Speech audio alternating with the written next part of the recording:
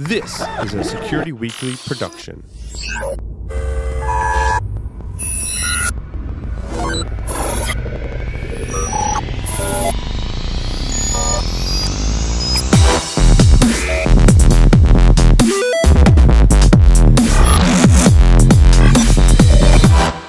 Black Hills Information Security, the leaders in penetration testing and active defense. Email consulting@blackhillsinfosec.com to request a quote today. This episode of Hack Naked TV is brought to you by IT Pro TV. With IT Pro TV, you gain access to the most important tools needed to prepare you for IT certification. IT Pro TV has 1,000 hours of up-to-date, high-quality video content. Course topics include CCNP, CompTIA, Advanced Security Practitioner, Ethical Hacking, Cryptography, and more. You can stream their courses live and on demand to your Chromecast, Roku, Amazon Fire TV, Apple TV, PC, or mobile device. They have one low monthly subscription price, and you can cancel at any time.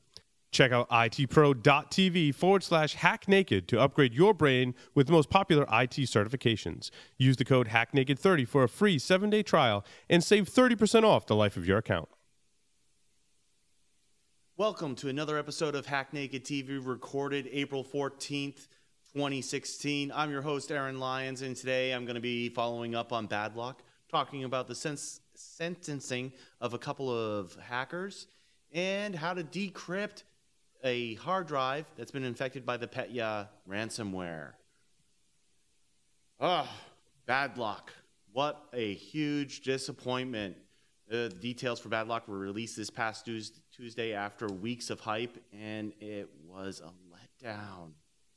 I was hoping for some sexy remote code execution, something to replace MS-0867, and we got a man-in-the-middle attack and denial of service.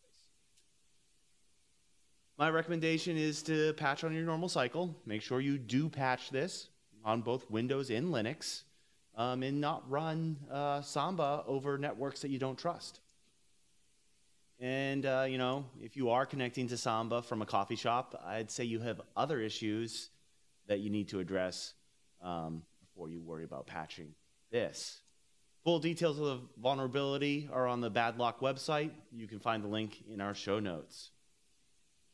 So you may remember the Black Hole exploit kit. It was a very, very popular exploit kit for several years, starting all the way back in 2010. And it was responsible for the loss of tens of millions of dollars from small and medium businesses.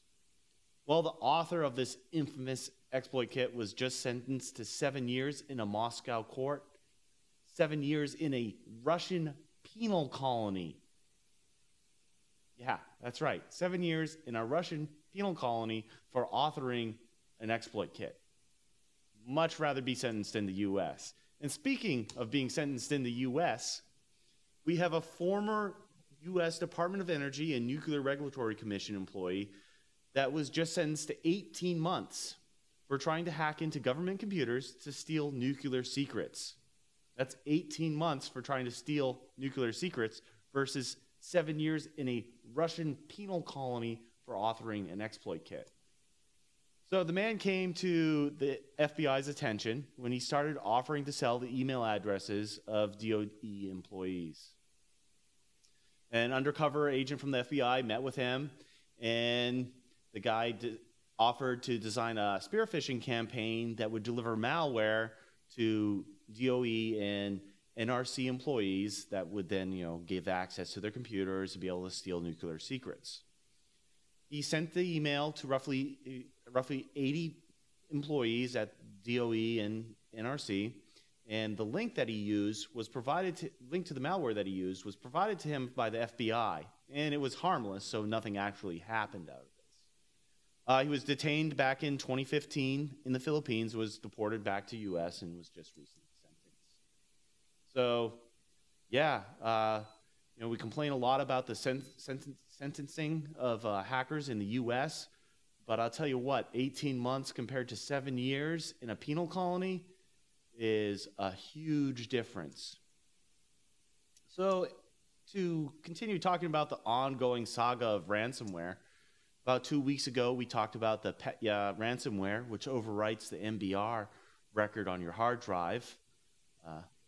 Luckily, a security researcher by the name of Lawrence Abrams has discovered how you can decrypt your files so you don't have to pay. So there are a couple of things you need to do here. You need to extract 2 segments of data from the affected hard drive. You need to base 64 encode them, and then enter them into a web app that Lawrence has provided. Links to the web app and all the details that you need on what data you need to extract, how much of it, and what to do are all in our show notes. Links to the web app, links to the GitHub repository for the web app if you want to run it yourself and see how it works, and all the details on how to do this are there. So if you get infected by Petya, you don't have to pay. That's it for this episode of Hack Naked TV. Thanks for listening. Send us your feedback at the show at hacknaked.tv. We'd love to hear from you. Talk to you next time.